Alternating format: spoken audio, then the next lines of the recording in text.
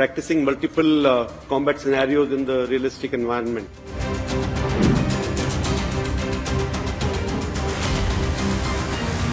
On a whole, it will be a display of Indian capability and capacity during this exercise, during flying, as well as during this exposition. Curtain raiser for an landmark event for the Indian military history, the exercise Tarang Shakti.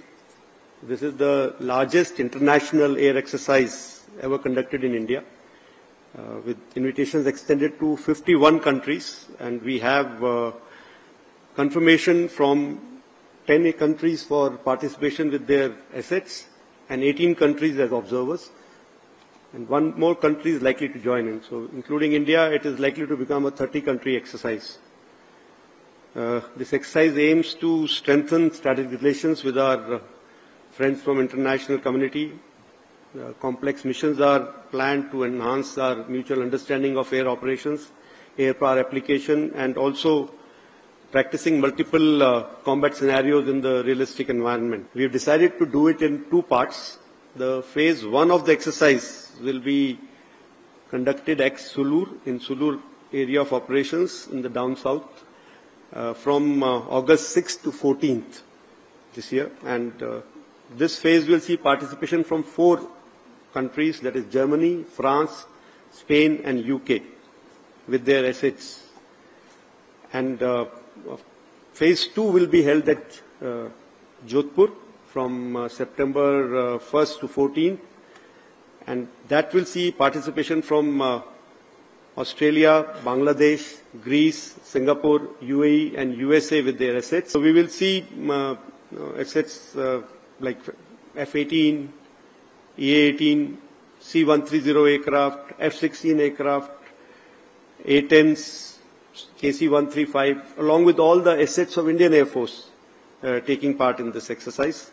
Eurofighter Typhoon and Rafales from other countries also will be taking part. Indian Navy will be participating in the phase 1 with their MiG-29K aircraft. In the flying part, our assets like Tejas, Prachand, Dhruv and Rudra will be taking part actively in the flying part, in showcasing our own indigenous products. On a whole, it will be a display of Indian capability and capacity during this exercise, during flying, as well as during this exposition. As the name suggests, our endeavor will be to demonstrate our energy and dynamism during this exercise. So, we, in addition to having some military objectives of exercising to strengthen to learn from each other's operating procedures and tactics and strategies, we also aim to strengthen our cultural and diplomatic relations.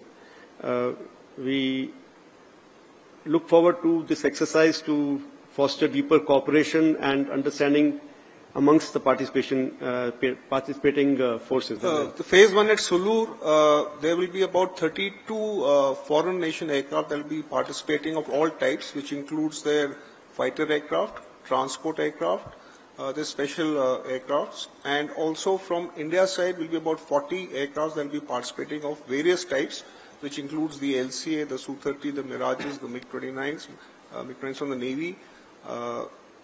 So those are the numbers that we are looking at as of now. In phase 2? In phase 2, we have 27 fighters of various categories which have been covered by Vice Chief. Then we have 2 tankers, A400 class and 2 AWACS aircraft, apart from 3 special forces special C-130 aircraft which are participating from friendly foreign countries. Additionally, we have more than 40 fighters which are participating from Indian Air Force, and our own C-130 is also participating in phase 2.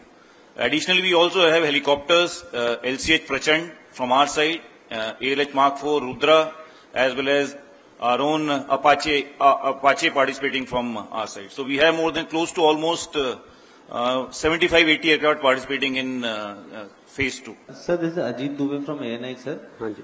Sir, as you said that lot of forces are coming to Tarang Shakti from exercise Pitch Black in the US, in Australia.